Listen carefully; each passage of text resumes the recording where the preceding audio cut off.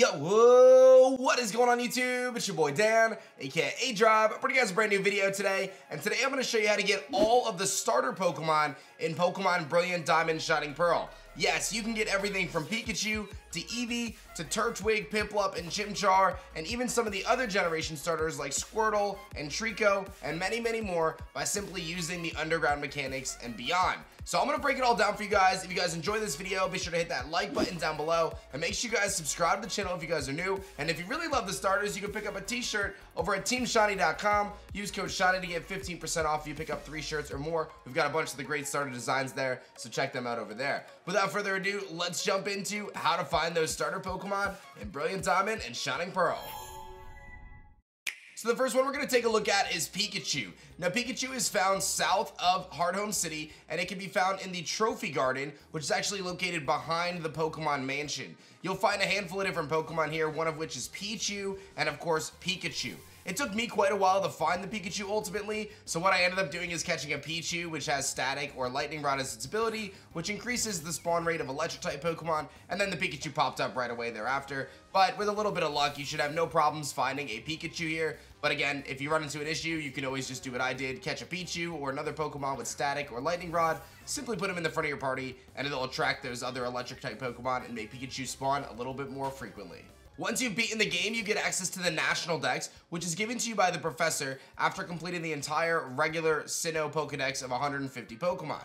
Once you have the National Dex, you can head over to Hardhome City, and in the house next to the Pokemart, or the Pokemon Center rather, you can actually talk to Bebe, who is the PC expert. She'll talk to you and say, oh, I see that you've gotten your National Dex, and she'll actually give you access to Eevee, the evolution Pokemon. Now from here, you can obviously evolve Eevee into all the different evolutions with the exception of Sylveon, but you will be able to get Glaceon and Glaceon and Leafeon and pretty much all of them, right? Umbreon, Espeon, etc. But again, no Sylveon, so don't get too excited if you're into the fairy types, but that's how you get your Eevee, is from Bebe.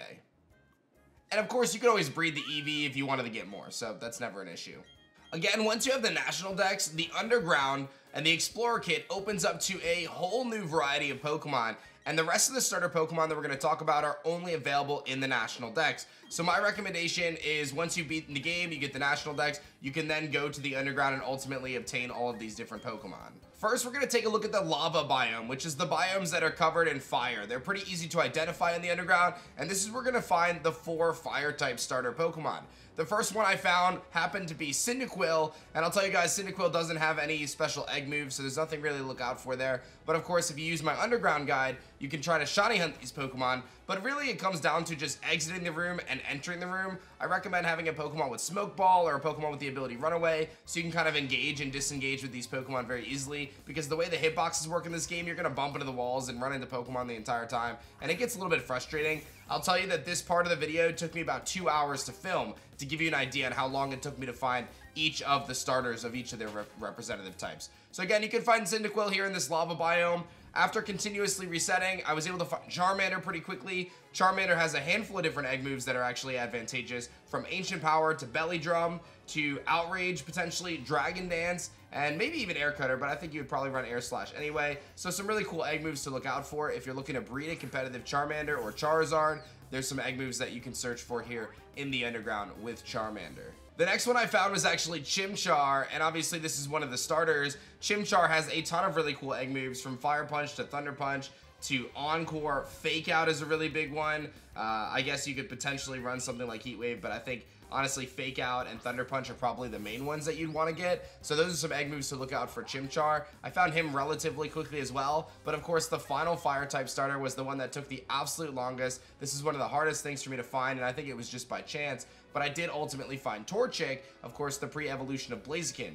Now Torchic has a cool set of egg moves as well. The real one you'd want to look for probably would be Night Slash, but generally speaking, a competitive Blaziken with Speed Boost is not going to be running these moves anyway, so I wouldn't worry too much about the egg moves for Torchic. From there, I moved to a water biome, and there's a few of them that should be pretty easy to identify, but you're looking for just basically the full water on the picture. One of the nice things about the starters in the water biome is they'll spawn on land. If you notice, there's actually some water in the cave as well, where things like Quillfish and Tentacruel will spawn, but these will spawn generally towards the middle of the cave, so they're a little easier to identify. The water biome spawns are much more robust than the lava biome spawns, so it might take a little bit longer to find these particular starter Pokemon that you're looking for. The first one that I was able to find was Totodile, and Totodile has a specific set of egg moves that you definitely want to try to get, which is Dragon Dance and Aqua Jet. Those two moves are incredibly powerful. Ice Punch is another one, but Dragon Dance and Aqua Jet allow Totodile and Feraligatr to be incredibly powerful and competitive, and they function as one of the two main sets that they run, either Swords Dance, Aqua Jet, or Dragon Dance, more offensive with things like Waterfall or Liquidation, so highly recommend you look into those different egg moves. From there, I was able to find Piplup, the Generation 4 starter. Piplup doesn't really have a ton of egg moves that are really worth kind of mentioning. There is a world where you run like a Defiant Agility set, which is kind of cool, and I guess you could potentially pick up Yawn for a more defensive set, but generally speaking, its egg moves aren't nearly as important as some of the other Pokemon that we're talking about here today. But Piplup, it was probably the most common one for me to find, but again, I do think it is just entirely random as you kind of exit and re-enter the cave to reset the spawns every single time. From there, I found Squirtle, the Generation 1 turtle, and Squirtle's got a handful of different egg moves that I would look into, Water Spout being one of the primary ones, Aura Sphere as well, Fake Out, Yawn, Mirror Coat. Some of these moves are actually really, really good on Blastoise and competitive, especially if you're running like an offensive set. So I definitely look to get some of those egg moves and secure those, especially since Pokemon Home Transferability is not available yet. So a lot of these moves are going to have to be rebred for people. So I definitely would look towards that. And then this water biome, it took me like 30 minutes from here to ultimately find Mudkip, and Mudkip was brutal to find, I'm not even gonna lie. Obviously, it's just the luck of the draw, but Mudkip does have a handful of different egg moves that might be useful. Wide Guard and Double Battles, Curse and Counter as well. You could argue Yawn has some viability, maybe even Mirror Coat, but ultimately it's mostly gonna run like Stealth Rocks, Earthquake, or Earth Power, Scald, some set like that. So probably don't need too many of these egg moves, but man, oh man, I'll tell you what, Mudkip was very, very challenging for me to find. And last but not least, the final 4 grass starter Pokemon can be found in the grass biome, which is very obviously labeled as like the big green grass patch that you can find. And this is where I was able to find a handful of the different starters. The first one for me happened to be Bulbasaur, the Generation 1 starter. Bulbasaur doesn't have any egg moves that are necessarily super important outside of maybe Leaf Storm. You're not really going to want to run Power Whip as like a physical set, so I wouldn't look towards any of those egg moves as being super important, but ultimately Venusaur, super awesome Pokemon, and you're able to grab the Bulbasaur through the grass biome underground.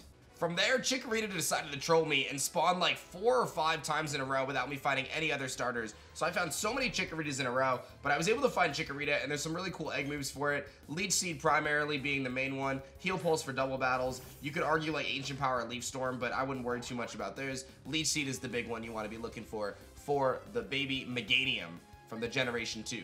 Then I was able to find the Generation 4 Turtwig, which I'm repping today, of course. And Turtwig was rocking a beautiful little sprite here in the underground. You can give him a handful of different moves. Seed Bomb maybe is the one you're looking at. I think that you probably want to run Wood Hammer. It does learn Superpower as well as a potential egg move, so keep an eye out for that. But we were able to find that Turtwig, and I was really jazzed up about it. And much like Mudkip, the final grass starter was Treecko, and it took me a really long time to find Treecko, but I was able to secure it finally, and you can see that it's got a couple different cool egg moves like Leech Seed. That's the one I would potentially look at if you wanted to run a substitute Leech Seed set. Generally speaking, it's other moves. You could potentially run like a Night Slash or Double Kick, but it's usually got better moves like Earthquake if you're going to run the Swords Dance set, so I wouldn't stress too much about those egg moves for Treecko.